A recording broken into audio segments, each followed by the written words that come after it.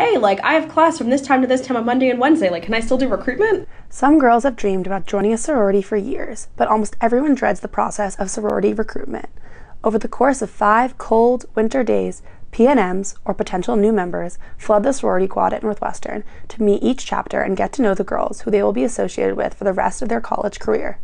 Here is Juliet Johnson, a member of the Pan-Hellenic Executive Board, on the recruitment process. By no means do I think this is the most perfect way to go about selecting members for an organization, but I think considering the fact that it is very well established and has typically worked for, I want to say, like 90% of the people that go through recruitment, we're kind of sticking with it for now.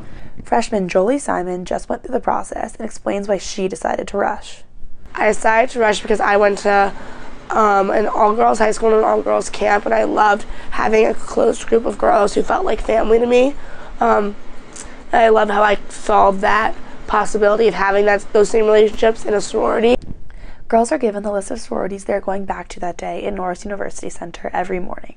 Not every girl gets her ideal schedule, and all of Norris is definitely tense. In the beginning, it was more like anxious and jittery, but towards the end, it was getting really emotional and stressful. At the end of 5 days, everyone heads to their sorority for a night of activities. I ended up choosing the decision that I wanted based off of who I was, and I'm glad I did that. For Medill, this is Lindsay Lubowitz.